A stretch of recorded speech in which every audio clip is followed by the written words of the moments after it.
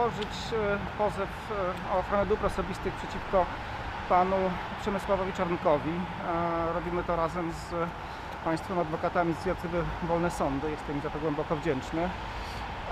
To jest ten moment, kiedy homofobiczna mowa nienawiści wylewa się codziennie na nas wszystkich. Zresztą nie tylko społeczność nieheteronormatywną, ale na całe nasze społeczeństwo. I chcemy być może po raz kolejny powiedzieć takim zachowaniem nie. Oczekujemy, że...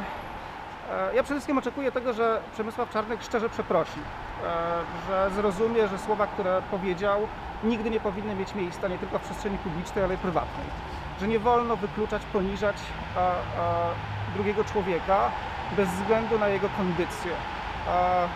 Głęboko wierzę, że to postępowanie pozwoli mu to zrozumieć, kiedy wysłucha świadków zaproponowanych przez nas, kiedy zobaczy dokumenty, kiedy jeszcze raz usłyszy wyraźne słowa, które powiedział i zrozumie ich konsekwencje.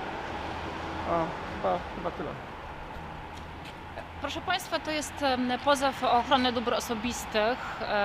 My żądamy w imieniu naszego klienta przeprosin przede wszystkim, opublikowania tego rodzaju przeprosin w mediach ogólnopolskich, w dużych dziennikach. Żądamy też kwoty 20 000 złotych tytułem zadośćuczynienia na wpłaty na rzecz Stowarzyszenia Miłość nie wyklucza. Zanim pan mecenas powie, o jakie wypowiedzi dokładnie chodzi, ja tylko powiem, że my, obserwując tę nagonkę na społeczność LGBT+, uznaliśmy, że trzeba po prostu zachować się przyzwoicie i powiedzieć wyraźne i głośne nie. I nie chcemy żyć w takim kraju, gdzie godność jest przywilejem, gdzie prawa człowieka są przywilejem i one są zależne tylko i wyłącznie od kaprysu władzy. Stąd uznaliśmy, że to jest nasz moralny obowiązek, żeby pana profesora w tym postępowaniu reprezentować. I tak jak pan profesor powiedział, w tej sprawie powołano różnorakich świadków, profesorów prawa, antropologów kulturowych, jest też opinia językoznawcza, także mamy nadzieję, że sąd temu przyjrzy się wnikliwie i że ten wyrok wydany pewnie już za kilka lat przyczyni się do tej cegiełki, do tego, żeby mowa nienawiści w Polsce nie była dłużej tolerowana. Ja przypomnę, o jakie wypowiedzi chodzi w pozwie, który przed chwilą złożyliśmy.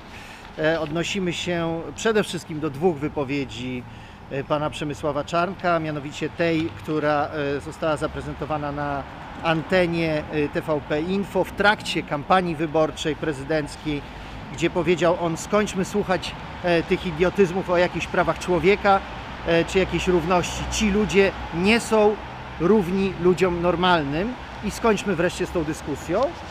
Oraz druga wypowiedź na antenie Radia Maryja 3 sierpnia bieżącego roku, kiedy powiedział, że nie ma wątpliwości, że cała ta ideologia LGBT wyrastająca z neomarksizmu, a ten z marksizmu, pochodzi z tego samego korzenia, co niemiecki narodowy socjalizm hitlerowski, który jest odpowiedzialny za wszelkie zło II wojny światowej, zniszczenie Warszawy i zamordowanie powstańców.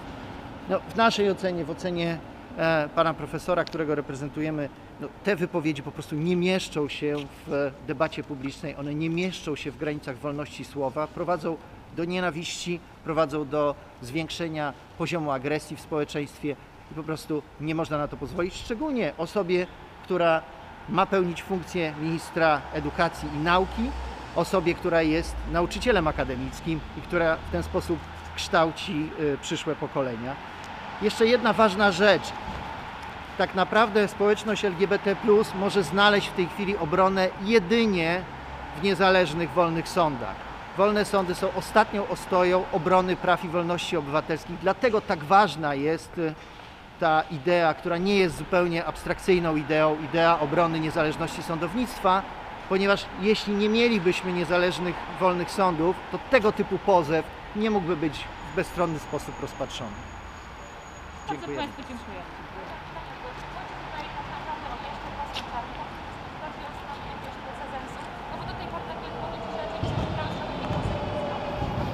To jest bardzo dobre pytanie, myślę. To też nie jest do końca tak, że takie wypowiedzi się nie spotykały zupełnie z żadnymi konsekwencjami. Rzeczywiście sądownictwo, orzecznictwo sądów no nie było tutaj idealne, tu patrzę na pana profesora i myślę, że to się zmieni, ale już chociażby widzimy w tej sprawie czy naszej, którą prowadzimy przeciwko Gazecie Polskiej, gdzie wydano zabezpieczenie i cofnięcie tych naklejek strefa wolna od LGBT, czy już orzecznictwo sądów administracyjnych, które właśnie mówi o tym, że to jest wprost dyskryminacja i wypychanie ze społeczności, to tutaj widzimy tę szansę, nadzieję właśnie, żeby to nowe orzecznictwo się wykuwało. I też my mówimy w tym pozwie, że chodzi tu oczywiście o ochronę godności, ale też o dehumanizację człowieka, tak? Czyli właśnie wypychanie go poza społeczeństwo, no co jest dalej idącym naruszeniem niż samo, jakkolwiek by to zabrzmiało, naruszenie godności człowieka i taką staramy się przedstawić między innymi argumentację w samym pozwie.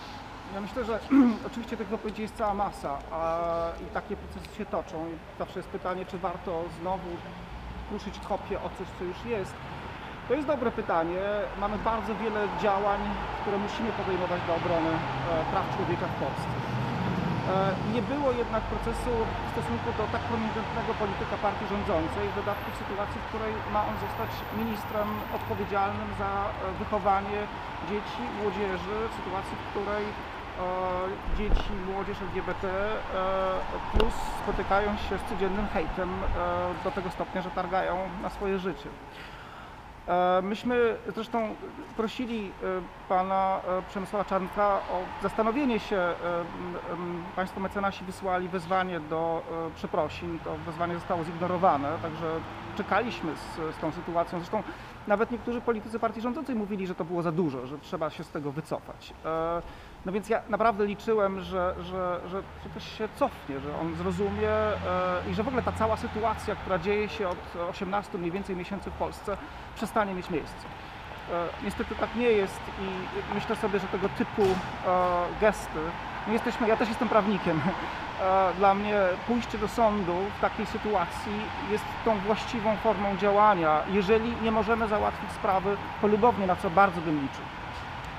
Nas też przy tworzeniu tego pozwu, przy pisaniu tego pozwu trochę inspirowała wypowiedź pana Mariana Turskiego w tym roku w trakcie obchodów rocznicy wyzwolenia Auschwitz, kiedy powiedział on o tym pełzającym narastaniu nienawiści, o tym, że Auschwitz nie spadło z nieba, o tym, że eksterminacja w tej całej hierarchii represji jest na samym końcu, a na początku zaczyna się to od agresji słownej, od dyskryminacji, od wykluczenia i że nie można na to pozwolić, że w pewnym momencie trzeba powiedzieć nie, trzeba postawić tamę i nie pozwolić na to, aby tego typu, w tym przypadku homofobiczna narracja się rozwijała.